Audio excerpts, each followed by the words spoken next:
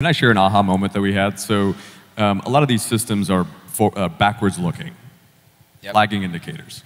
And we took the approach of market day supply is still a signal, but it's not the signal. And for those of you that saw the latest Catalyst release that we did, the last 2 years we've been super focused on predictive analytics to predict gross and churn on front and back and average days to sell, both relative to how that store performs, relative to the market, and relative to the customer perception. And those are three unique, different metrics to look at because if we think right car, right price for an individual store, you're going to have one outcome. But for a group thinking right car, right lot, you're going to have a different outcome. And ingestion and digestion of a car is an art.